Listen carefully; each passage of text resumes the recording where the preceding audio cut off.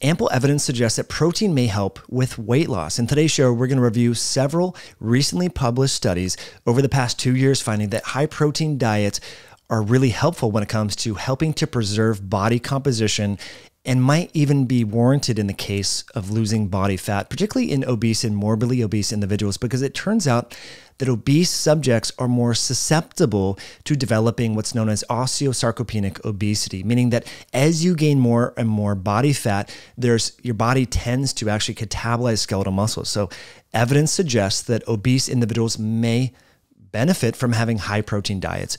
The paper that we're going to talk about today is titled Protein and Amino Acids in Obesity, Friends or Foes. These are researchers in France. I'm going to totally botch their names if I try to pronounce them, but Yves Bory, I believe is how you pronounce his name. He has several videos on YouTube. I came across this while diving into some of his papers. He's written a lot about protein and amino acid requirements in elderly people, suggesting we should be aiming for 1 to 1.2 grams per kilogram of lean body weight. But individuals who have chronic diseases such as high blood pressure, obesity, diabetes may even need more protein than that. And I think it's important to recognize this because there is a big anti-protein push from the media, from the powers that be, from big food companies, telling you that protein is bad, protein clogs your arteries, protein rots your kidneys. But we have ample evidence to find that high protein diets help people lose weight, help people preserve body mass, lean mass. And protein is much more satiating than carbohydrates and fats. We're going to talk more about the protein leverage hypothesis. We're going to talk more about how obese people may benefit, obese and overweight people may benefit from higher protein diets, and much more. I really hope you enjoy this video. If you do, please hit that like button. Let me know what you think in the comment section. And because we're talking about protein as well as exercise, I just want to remind you of the novel creatine enhanced electrolyte 6 by Myoscience. What makes this product really unique and how it may help support your exercise sessions is that it's the only high dose creatine product on the market with electrolytes. So you get 2.6 grams of Creapure creatine. That is one of the only creatine products that's not imported from China. It's made in Germany. It's an awesome, super clean product that you can use before or during your next exercise session to get more power, as well as to support healthy hydration. There's close to 800 reviews over at myoscience.com from people just like you who are trying to really get the most ROI from working out. I know working out takes time, it takes effort and so forth, so you might as well get the most value from your exercise sessions. And you can do that by going to myoscience.com, using the code podcast to save on the novel creatine containing electrolytes that I will link in the description below. So let's talk about how obese and overweight people need more, not less, protein. The investigators write, it was clearly demonstrated that protein requirements is strongly increased in class 3 obesity, suggesting that adipose tissue excess has an important metabolic impact on amino acid metabolism. It is possible that the involvement of adipose tissue, especially when it is very large, such as in morbid obesity, would promote higher protein requirements than expected if it is only based on ideal or adjusted body weight. So this is one of the papers that I want to link in the show notes just so you have access to it, titled Evidence-Based Recommendations for Optimal Dietary Protein Intake in Older People, a position paper from the ProteAge study group, finding that in normal, healthy weight individuals, we can optimize our protein intake at about 1 to 1.2 grams per kilogram of ideal body weight. But if you have a chronic disease, you might need to bump that up, even up to 2 grams per kilogram of ideal body weight. And a chronic disease would include obesity. So that's important to remember as you get older, and the more underlying health conditions you have, the more protein you need, because that metabolic inflammatory state may predispose your body to catabolizing the muscle mass that you have. And as I mentioned, there's this triad known as osteosarcopenic obesity, where as individuals gain more and more body fat, their bones start to catabolize as well as their muscle mass. And we can offset that with exercise and higher protein diets. So ample evidence suggests that high protein diets or specific amino acid supplements and even whey protein are very popular nutritional interventions to help prevent obesity because of their ability to promote weight loss and improve metabolic health. This has been long known, and they provide ample evidence in this paper. And some of the well-known beneficial effects of high protein diets in obesity mechanistically may be linked with the fact that protein is more satiating than carbohydrates and fat, meaning that if you have a high protein meal, you are unlikely to overconsume energy. And this has been linked and associated with this protein leverage hypothesis that we're going to talk about very soon. A recently published paper out of Australia actually provides pretty compelling human evidence that the protein leverage hypothesis is more than just a hypothesis, more than this pie in the sky idea, wishful thinking, that there's some merit here, really suggesting that low protein diets lead to overconsumption of energy in the form of calories, often from carbohydrates and fat. And if you don't get enough protein, you're likely to have a higher appetite for cookies, crackers, baked goods, ice cream, snacks, and so forth. And so we should be prioritizing protein.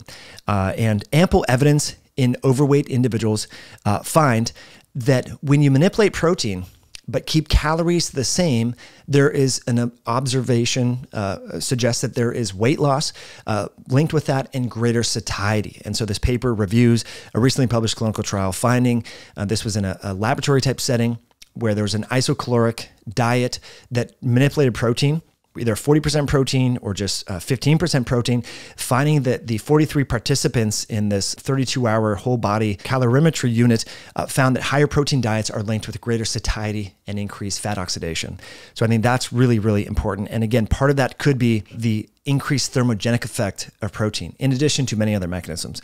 And I'm going to share the key points as we continue on here. But again, the protein leverage hypothesis postulates that protein intake is strongly regulated and drives an energy overconsumption, leading to obesity when dietary proteins in the diets are diluted by fat and carbohydrates.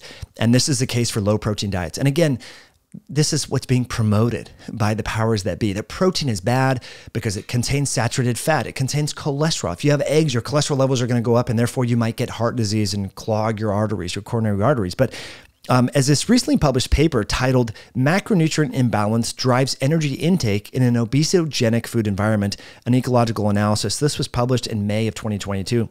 Ample evidence that the protein leverage hypothesis is a real phenomenon. And people that consume low protein diets overconsume energy in the form of carbohydrates and fat. And this was part of the Australia National Nutrition and Physical Activity Survey, kind of like our own NHANES here in the US. So if you struggle with food cravings and eating junk, try to prioritize your protein. Now, the authors of this narrative review speak about a systematic review including 92 studies, finding that body fat was reduced with energy restriction plus exercise and high protein diets. So if you want to optimize your body composition, increase your resistance training, exercise training, and eat more protein. Ample evidence, again, in a systematic review of 92 studies, finding this holds true because obesity rates are postulated to hit 50% in most states in just the next 6 years. This is important public health information. Again, the summary here from a systematic review, including 92 studies, finding that if you reduce your energy a little bit, increase your exercise, and increase your protein, you can improve your body composition. And muscle mass was significantly increased in this analysis with mixed-base exercise, a little bit of high-intensity interval training with resistance training. And the most effective strategy was combining a little bit of energy restriction with a high protein diet and exercise. And mechanistically, why might that be? Well, it turns out that protein is very satiating. Protein helps spare the loss of muscle mass, and protein has a thermogenic effect, and it also improves the signaling of gut hormones. We're hearing a lot about Ozempic and the GLP-1 agonists, semaglutide, and so forth. Well, it turns out that even just supplementing with whey protein may increase the signaling of these gut hormones, including GLP-1, but also CCK and others. And so one paper found that when subjects were randomized to eat ad lib, but supplement with a whey protein versus have an energy restricted diet, the people who were able to just eat whatever they want, but had a preload whey protein shake actually ended up having higher levels of satiety and had higher levels of gut hormones and so forth. And so this was part of this review. I think it's interesting if you want to dive into the mechanisms here. Part of that could be because protein stimulates these same gut-derived peptides that are now being synthetically manufactured into injectable subcutaneous drugs that are very popular but have a lot of downsides. You've heard about gastroparesis and paralysis of the small intestine and stomach when people go on semaglutide or Ozempic. And maybe a more natural modality could be chewing your food mindfully, eating your food in a mindful state, and having more protein, because it turns out that these amino acids help increase these gut hormones and improve the composition of the gut microbiome. So again, it's important to acknowledge, as we sort of close this conversation here, ample evidence suggests that high protein diets paired with exercise improve body composition and weight loss. There's multiple mechanisms. We talked about the gut hormones, the thermogenic effect of protein, and the satiety-inducing effect of protein. And the fact that the new evidence suggests that excess fat tissue, obesity, being overweight, and much more, can sort of dilute the amino acids and change the amino acid signaling. And that's why overweight people, as well as people of advanced age, may benefit from higher protein diets. I thought this study was really interesting, titled Aging Human Body, Changes in Bone, Muscle, and Body Fat with Consequent Changes in Nutrient Intake, finding that as we get older, we lose muscle mass, we lose bone, and we gain fat. And so this is why we should be considering prioritizing protein. I know it's controversial. People are scared of protein as they get older, but there's ample evidence to suggest that as you get older, you lose muscle. And one way to offset that could be increasing protein intake. Here's a great figure to help convey this message, how protein might help, especially as you get older, and to not be scared of protein. So what are the key points that are novel, so to speak, in this narrative review? Well, I'll just read them to you right here. High protein diets have been shown to promote weight loss, increase satiety, that is decrease appetite, enhance thermogenesis, increase your overall metabolism, improve body composition, such as decrease fat mass, increase muscle mass, and reduce the risk of weight regain after weight loss. That's, I think, really not emphasized enough. When people start to lose body weight, that's fine to lose 5-10 pounds before a wedding or spring break, but what happens after that is your resting metabolic rate goes down, and oftentimes people regain all the weight they lost and then some. And so to prevent that rebound effect, higher protein diets could be beneficial. They also say consuming more protein, especially in combination with exercise, may be beneficial for individuals with sarcopenic obesity by aiding in fat loss while preserving lean muscle mass. They say the quality of protein consumed, such as whey protein supplementation, can influence body weight, fat mass, lean mass, and glycemic parameters, i.e. diabetes and prediabetes, in individuals with overweight or type 2 diabetes. They conclude here, high protein diets have been found to protect against weight regain by modulating the gut microbiome and suppressing specific bacteria and their metabolites associated with obesity.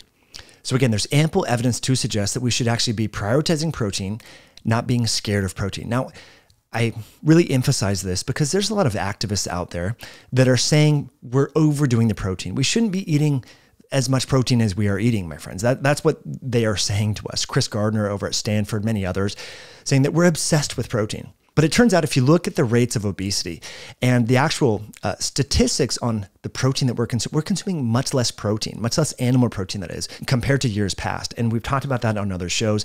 Beef consumption is down, egg consumption is down. We are having a lot more chicken, but a lot of people are actually consuming more processed foods.